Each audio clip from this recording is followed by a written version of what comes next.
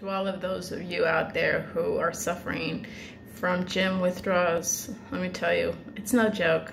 I miss it too. I really do miss the vibe and the overall communication and just the feeling of getting in there and doing something that is 100%, 100% that does 100% good to your body, and obviously to your mental state. So I know what it's like.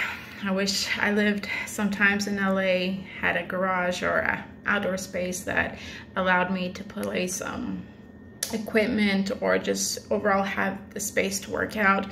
So right now I'm just doing what I can indoors, body weight, push-ups, handstands and whatnot. But other than that, I feel the pain, I feel your pain, and I too really want the gym to reopen again soon.